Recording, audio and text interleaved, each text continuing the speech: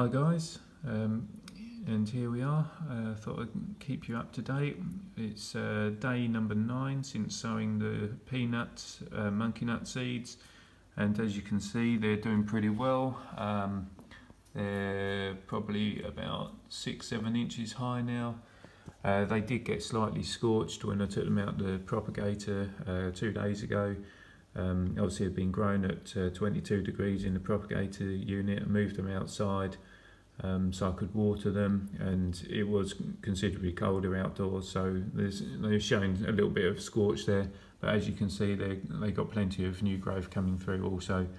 So I think I'll probably leave them another few days to establish root system and then think about potting them up.